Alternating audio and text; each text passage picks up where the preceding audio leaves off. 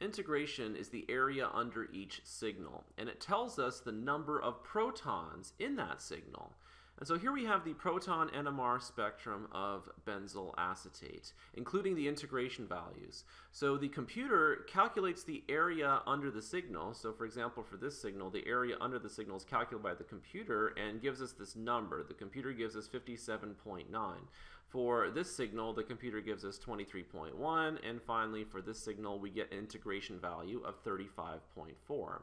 Let's go back up here to the dot structure of benzyl acetate, and let's see how many protons that we need to account for in our proton NMR spectrum.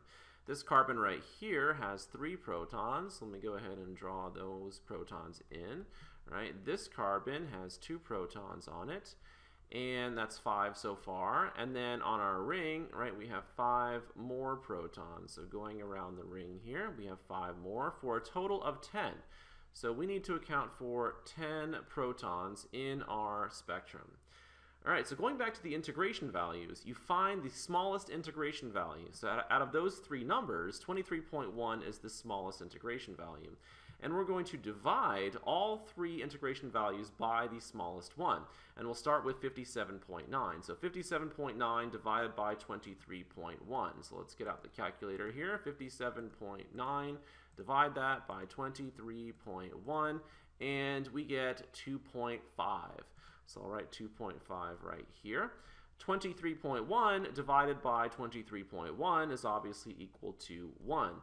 And then finally 35.4, we need to divide that by the smallest integration value. So 35.4 divided by 23.1 gives us about 1.5. So we have 1.5 here.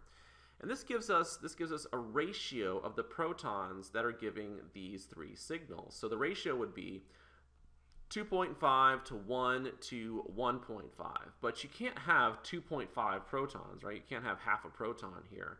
And so those aren't the exact number of protons, right? We need to account for 10 protons in our molecule. And so if you think about it, if you multiply these numbers by 2, right, then that gives us what we want, because if you multiply 2.5 by 2, that gives us 5. If you multiply 1 by 2, that gives us 2. If you multiply 1.5 by 2, that gives us 3. And obviously 5 plus 2 plus 3 gives us 10, and 10 protons is how many protons that we need to account for our molecule. And so therefore this signal right here corresponds to 5 protons, this signal corresponds to 2 protons, and this signal corresponds to 3 protons.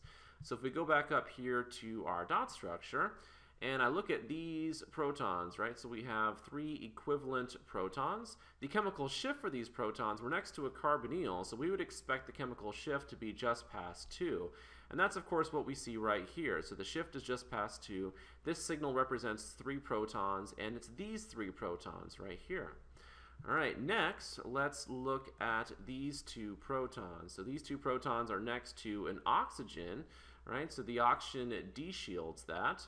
Those 2 protons are also next to this benzene ring over here. So we would expect a higher chemical shift, right? And we have 2 protons, and of course it's this signal which corresponds to 2 protons. Finally, we have 5 nearly equivalent protons on our ring, so there might not be exactly the same.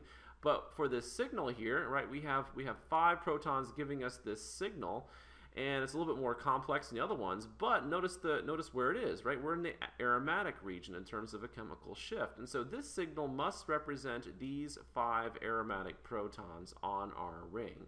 And so this shows you how useful the integration values are. They tell you how many protons are giving that signal, which allows you to figure out the structure of the molecule.